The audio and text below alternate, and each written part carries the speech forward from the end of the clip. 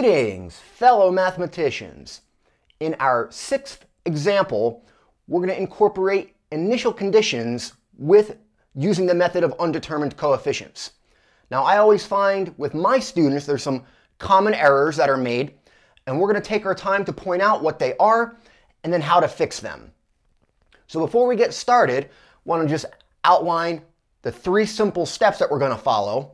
The only real new one we're going to add is using the initial conditions at the end.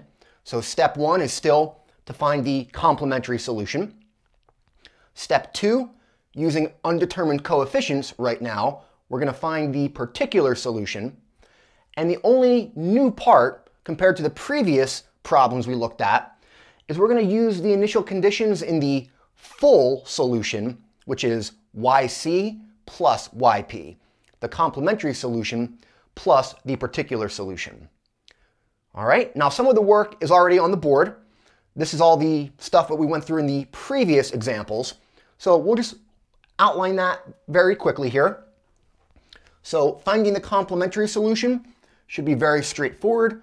Convert to your characteristic equation, and for this example, you'll get two distinct real roots, -1 and 2. So you get your complementary solution, a linear combination of e to the negative x and e to the 2x.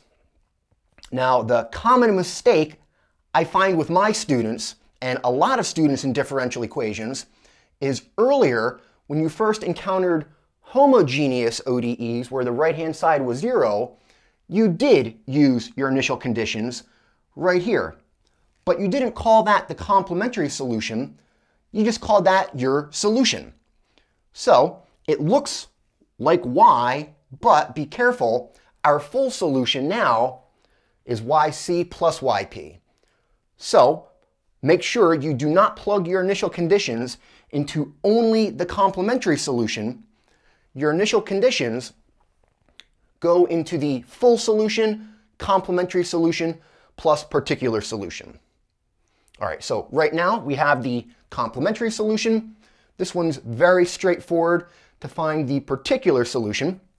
Your non-zero right-hand side is a degree 2 polynomial, and we try a general degree 2 polynomial of the form ax squared plus bx plus c. All right, we did an example like this earlier in a previous video. Should be very straightforward. Calculate your derivatives, plug into the differential equation, the non-homogeneous differential equation, collect your like terms, and the trick I always like to do, we have powers of x, but we're missing some of them, so include them with 0 coefficients. And that's where now, equating coefficients, powers of x on each side, we get our system of equations. Your x squareds give you the equation -2a equals 4. Your x coefficients, -2a minus 2b equals 0. And then your constant terms, 2a minus b minus 2c equals the constant term there, 0. This system's very straightforward. You can probably get through it very quickly. The first equation gives you a. Plug that in here, you get b. Plug them both in here to get c, and you're done.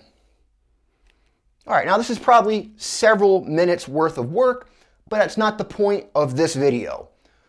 We want to get to how we use or implement the initial conditions. So we have our particular solution, we have our complementary solution. Let's go ahead and get to how we use the initial conditions. All right, so we have our function initial condition. We can implement that right here in the function y. So if we use that, y of 0 equals 3. This is telling us x is 0. And the y value or function value is going to be 3. Notice since x is 0, your exponentials give you e to the 0, which is 1. And then most of the terms from your particular solution go away, but you're going to be left with -3. And that's going to change your values for this non-homogeneous ODE's coefficients, C1 and C2, compared to what you did before where the right-hand side was 0. All right, if we plug that in, our y value is 3. Your exponentials become 1, so we have c1 plus c2. And the middle terms here from your particular solution, they go away, but you're left with -3 or -3. All right, and we can simplify that a little bit. This is one equation, so we can add the 3 to the other side. It looks like we get 6 equals c1 plus c2. So that's one equation for two unknowns. That was making use of the function initial condition. To make use of the derivative initial condition, we're going to calculate the derivative of y. That should be pretty straightforward, just really using the chain rule here for e to the 2x and e to the negative x. So if we go ahead and do that, looks like we should get negative c1 e to the negative x plus 2 c2 times e to the 2x. And don't forget to differentiate the terms from your particular solution. We get minus 4x plus 2, and then the -3, that differentiates to 0. Now we can plug in our derivative initial condition. Y prime of 0 equals -1. And again, that's telling us the x value is 0. And your derivative value is -1. Plug it in.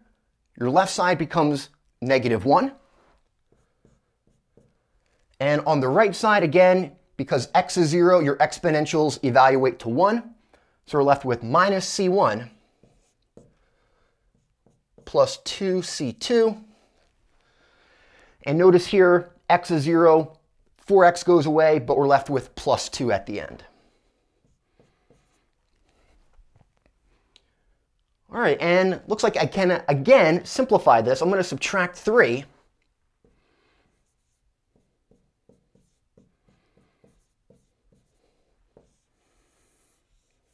And we get our second equation. This should be very straightforward from here. We've seen systems of two equations and two unknowns a lot. This should be like one of the things that you're hoping to get, since it should be very straightforward for you. So I just like to stack my equations together. 6 equals c1 plus c2. And I'll put the second equation right below. -3 equals -c1 plus 2c2. And it looks like here I can quickly solve this with elimination. If I add these equations together, I can get the c1s to cancel out, and it looks like I'm left with 3 equals 3c2, and that's going to imply that c2 is 1.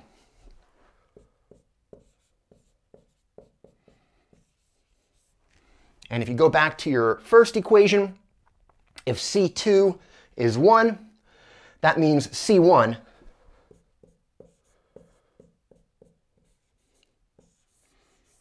should be 5. All right, and this video could have been much shorter, but I wanted to go through this so you could see it. Again, the only difference is where you make use of your initial conditions.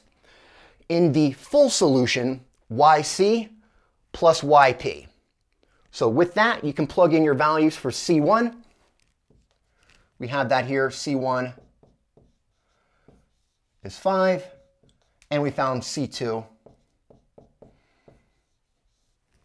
as 1.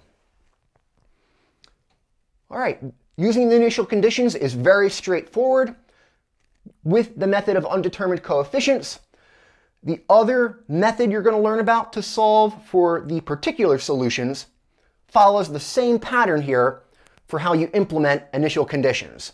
That other method is typically variation of parameters, which we'll be getting to in some videos following this.